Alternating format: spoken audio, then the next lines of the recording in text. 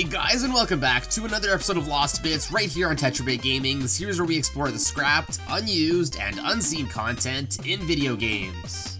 In this video, we'll be having a look at another awesome Mario Kart game, Mario Kart 7. And I just realized that this is the first Lost Bits video covering a 3DS game on this channel. And also in this video, I have the absolute pleasure of having the Scuttlebug Coin Boy on board to help me out, Nathaniel Bandy. Hey guys, hope you're in the mood for some spicy, unused, and unseen content, cause we got lots of mind-blowing stuff to show you. Wait, isn't the mind-blowing stuff in that other video we're making over on your channel? Yeah, of course, that's right. Go watch that after this. And with all of that out of the way, go crank your 3DS 3D slider to the max. It's time to find some lost bits. Alright, first things first, gotta get this out of the way. As much as I wish he was found somewhere hidden in the game, Waluigi is still missing from Mario Kart 7. To this day, I am absolutely baffled that he's not playable in Mario Kart 7. But hey, at least we got Wiggler and Honey Queen? Yikes. Anyways, to really start things off, let's have a listen to the unused audio from Mario Kart 7. First up is an unused sound file, which based on its name appears to have been intended to be used as a tone for numbers 10, 9, and 8 in a countdown starting from 10 seconds. This sound is apparently identical to one heard in Mario Kart Wii, and it's believed that it was simply just carried over to Mario Kart 7. The other unused audio file is a song that is believed to have been some sort of beta theme.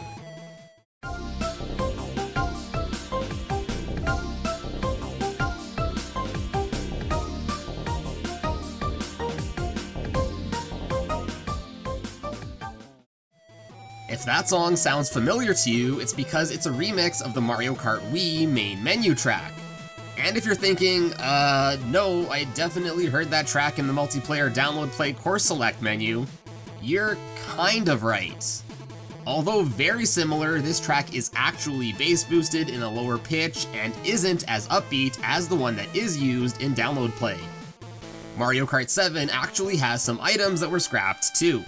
The game lists item functions for a fake box, very likely a fake item box, and Big Kinoko, which translates to Big Mushroom. So this was probably for the Mega Mushroom item. So if you're on team, I wish fake item boxes were still in Mario Kart games like I am, maybe you'll find at least some solace in knowing that they were at least planned for this game in some capacity. That being said, just like the countdown sound, both of these items may have just been carried over from Mario Kart Wii, seeing as how they are both found here. And speaking of items, did you know that Mario Kart 7 actually has 16 special cases for item box odds, with only one of them actually being used? So if you've played a Mario Kart game before, you're probably aware that your odds of getting certain items changes depending on what place you're in. But there are exceptions to the standard item distribution odds, like in Luigi's Raceway and Mario Kart 64, where regardless of what place you're in, if you get the box attached to the hot air balloon in the course, you'll always get a blue shell. Yes, even if you're in first place. The only special case in Mario Kart 7 is for the item box found on this hill in the DK Pass course from the DS. This special item box has a 35% chance of getting a single mushroom, 35% chance of getting a triple mushroom, and 30% chance of getting a star. Either way, it guarantees the player one of these items, regardless of which place they're in. The other special cases found in the game offer other probability spreads or guaranteeing certain items, like always getting the lightning power-up, which would obviously be pretty overpowered. It is believed that just like in Mario Kart Wii, these special cases were planned to have been used in special tournaments, but this never ended up happening. Interestingly, the item probability file also makes reference to two test items, Test 3 and Test 4, with absolutely zero probability appearing in any of the cases. Forcing the game to load them results in getting a star icon, but nothing seems to happen when the item is used. Since there are two slots, my assumption is that these were meant for the fake item box and Mega Mushroom we discussed earlier. And while still on the topic of items, certain odd and unused item functions can be seen where these items aren't normally supposed to be obtained. This is of course when race-only items are forced into the game's battle modes. These race-only items are the bullet bills, lightning, and the blue spiny shell.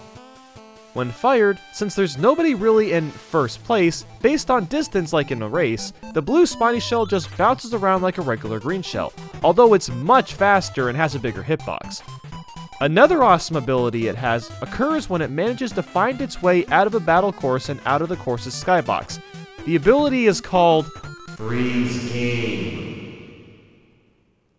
Similarly, since the battle courses don't have a linear track to follow like in a race, the bullet bill item doesn't really know how to act normally. It will instead follow a route similar to that which computer-controlled characters take and will last infinitely, so you better hope some players fall right into your path. If you use a bullet bill and get caught on something though, good luck trying to get out. And lastly is the lightning power-up, which shocks every opposing player, just like in a race. Although it does damage everyone else, it won't always award you with a point for each player. And unlike in a race, players' hit will not shrink and they still retain their items. Next, let's go over the game's unused graphics and models. First for the graphics is a dummy test image that features an early version of Mario Circuit. And yes, it's found rotated like this, but let's turn it so it's easier to look at. Notable differences and oddities here include that the shadow of the finish line banner is missing and appears to be glitching the textures on the ground, Mario is racing himself, which is impossible in the game unless playing online, and there appears to be 4 item boxes up ahead instead of 5 like we see in the final game. There's also these 2 unused dummy graphics for the character emblems. Yeah, really cool, huh? These guys are both found at 32 by 32 pixels each, which is actually half the dimensions of the other emblems found in the game, which are at 64 by 64 pixels.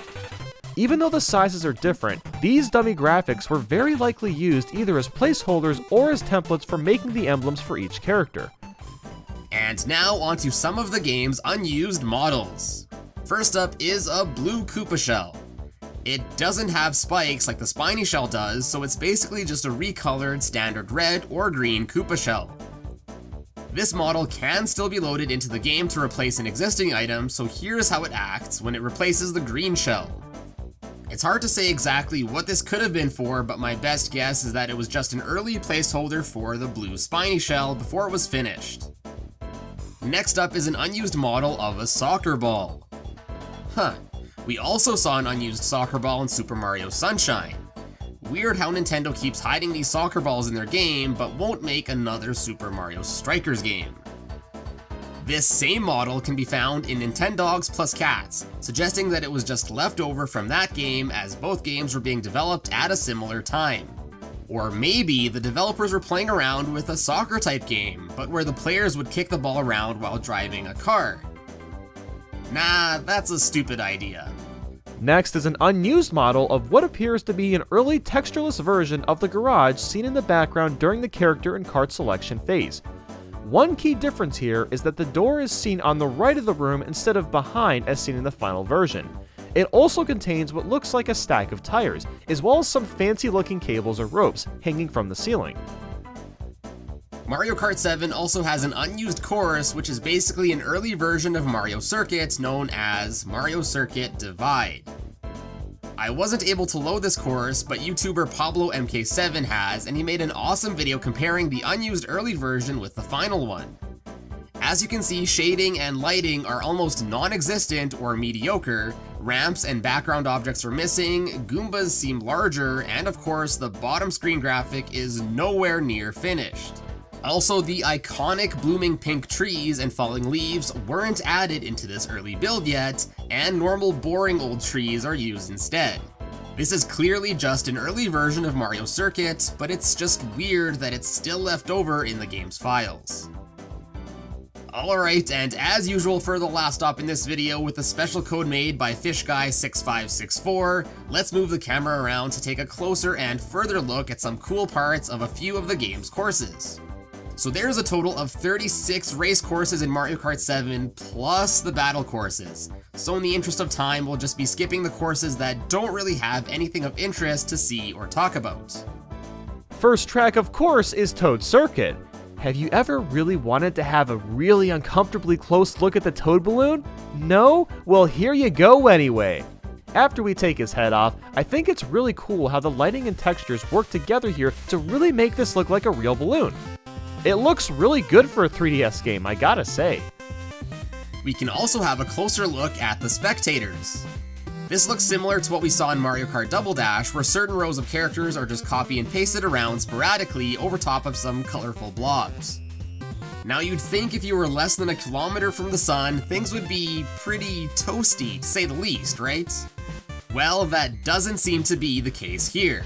By moving the camera towards the sun, we can see that it's really not too far from the course. Hey, don't you know you're not supposed to stare at the sun? Well, anyways, the last interesting thing from this course is actually found below, where we can't normally see. For some reason, some of the objects here, like these giant mushrooms and these signs, extend below the ground and taper off sharply. Like, the mushrooms look pretty weird, and I have no idea why these signs have to go so far underground. Next up is Daisy Hills. All might seem normal in this quaint mountainside village, but beneath it lies a sinister secret. Yup, much of the course is mirrored here, almost like some sort of alternate mirror world dimension. If you haven't already guessed, this is the technique Mario Kart 7 uses to create the illusion of the reflection on water or ice. Even some of the signs are mirrored and flipped. This is exactly like we saw in Mario Kart 64, where some models that appear to be reflection were actually entirely copied and flipped underground. Pretty cool developer trick. Another kind of weird thing found in several courses are the Miis. They might look fine at first glance, but after moving around them, you can see that they are limbless, their heads are detached, and they have faces on both sides of their heads, so they can watch you wherever you go. Just like the sun, in Shy Guy Bazaar we can also find that the moon is not too far from where the race occurs. So I know there are some people that think the Earth is flat, but looks like it was actually the moon that was flat all along. Another really cool trick is seen in Rock Mountain in generating this lighting effect in the cave section. Turns out they're all just white cones, go figure.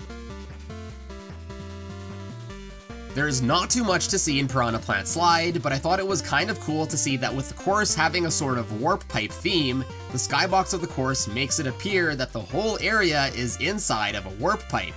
Not sure if it was intentional or not, but I think it still fits the level theme perfectly.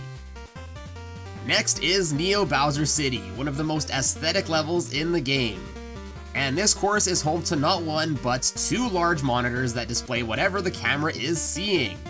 Although it was harder to focus on, the one attached to the blimp I thought was especially interesting. By now you probably know how much I love finding these things and playing around with them. Also, the screen that appeared in Luigi's Raceway in Mario Kart 64 also makes a comeback in its remake in this game, and it's just as trippy as ever. It seems like the sun really likes to come back into discussion in this video. In the Maka Woohoo track, this time the sun appears a bit more wobbly as it's setting. And now we can look at those wobbles up close. In Waifu's Ice World, we can also have a closer look at what looks like Gateway Galaxy's starting planet from Super Mario Galaxy. Much like a lot of other things in this game, it is again just another flat image if we look at it from another angle, but nonetheless, I really appreciate this reference to Super Mario Galaxy. Oh yeah, so one weird thing that I haven't mentioned yet actually occurs in every course. For some reason, when I move the camera outside of the skybox, what's normally just a void in most games here turns into the bottom screen? Yeah, for whatever reason, the layer behind the skybox is a fully functioning bottom screen. This really goofed me up the first time that I saw it. Now onto some of the retro tracks. Bowser Castle 1 is a fairly flat and simple course, but I always wondered what the course looked like beyond the windows that you can see throughout the course. Although again, pretty simple, I find something almost majestic about seeing this backdrop from closer up. The only strange thing I saw in Mushroom Gorge is that a few of the mushrooms in this here area appear to be held up by some metal support structure instead of the normal stems.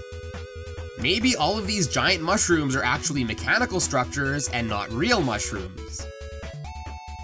So I just recently replayed Luigi's Mansion for my BitLift video on it, so I was excited to check out the Luigi's Mansion course here as well.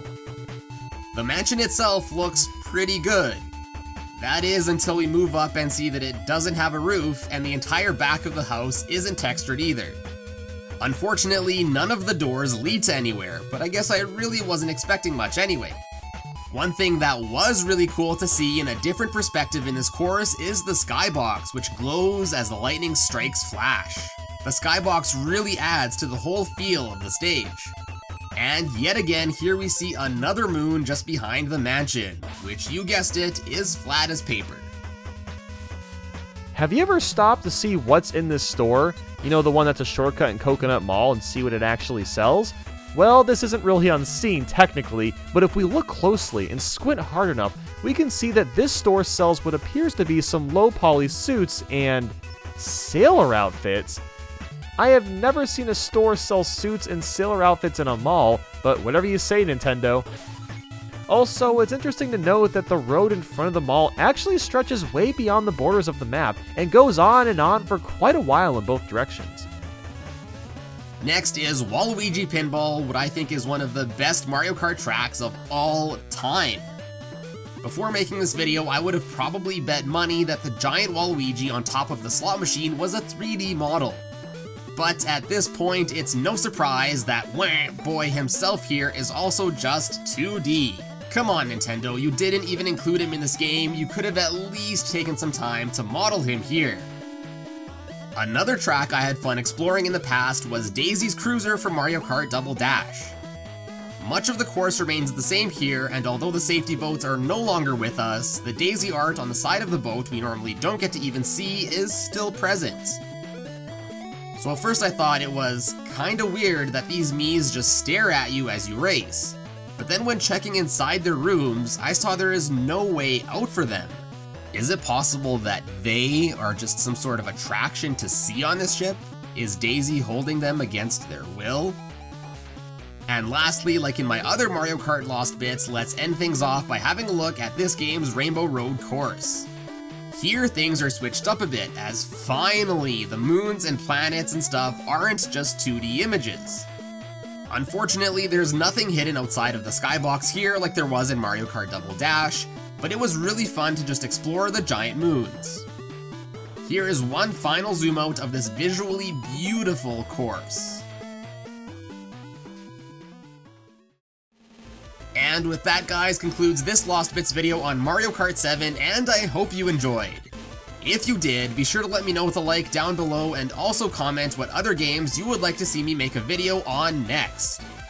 Also, a special big thank you to Nathaniel Bandy for helping out in today's video. If you're hungry for more Mario Kart 7 goodness, be sure to click on the card right here to be taken to his newest How Mario Kart 7 is Mind-Blowing video, in which yours truly also makes an appearance. And hey, if you're new here and would like to stay even more up to date with me and the channel, be sure to subscribe as well as follow me over on my other social media things, which will all be linked in the description below. But as always, guys, thank you all so much for watching today and for all of your amazing support, and I will see you in a bit.